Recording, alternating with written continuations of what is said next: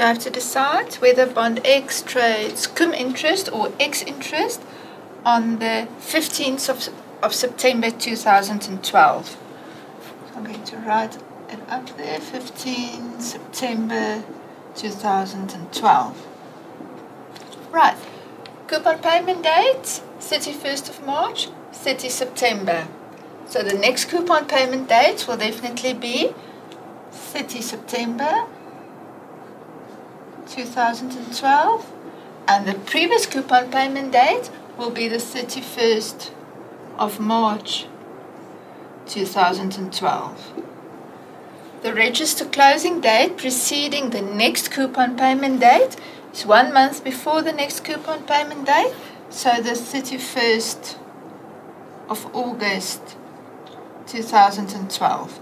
So the transaction date, the 15th of September, will fall after the register closing date in this short period between the register closing date and the next coupon payment date. That will be the transaction date. So, if this bond trades on the 15th of September, who owned this bond on the register closing date? It's only going to trade on the 15th of September, so on the 31st of August, it still belongs to whoever is going to sell it, the seller. So, who will receive the full coupon from 31st of March until 30 September on the next coupon payment date?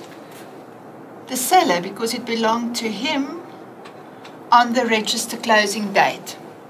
But this is not quite fair, because from the transaction date until the next coupon payment date, it belonged to the buyer. And that is a period of 15 days. So we can write it in here. From 15 September, the transaction date, until the next coupon payment date, 30 September, it belonged to the buyer, and therefore the buyer has to be compensated for those 15 days. He has to receive interest for those 15 days that it belonged to him. Right, so how will that be done? It will be done by subtracting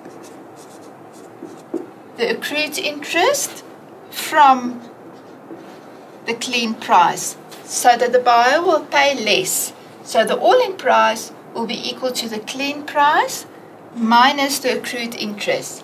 We say that the bond trades X interest.